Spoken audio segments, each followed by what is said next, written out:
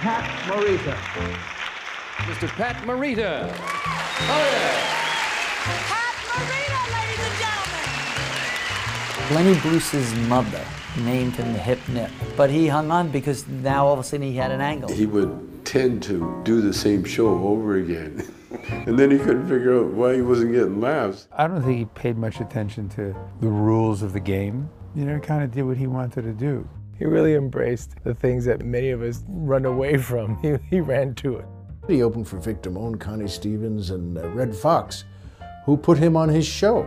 He was just a lovely, lovely man. And he was hysterical. You know, everything out of his mouth was funny. Just his innate brilliance at comedy was incredible. Pat went on and became a huge star. And he created one of the iconic characters in American cinema. One thing I learned with comics is they were actually some of the most unhappy, tortured people, and their comedy comes from pain. One of the things I used to have to battle, which is quote unquote, Japs ain't funny.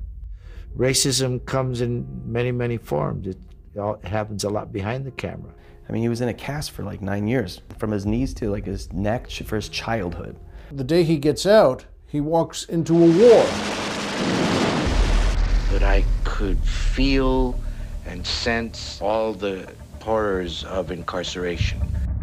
He had a lot of inner demons. He struggled a lot with depression, and he was drinking too much.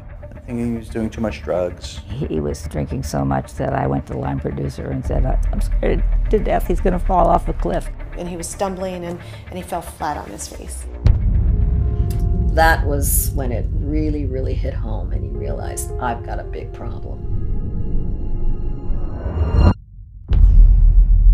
That entire chapter of my life changed me forever.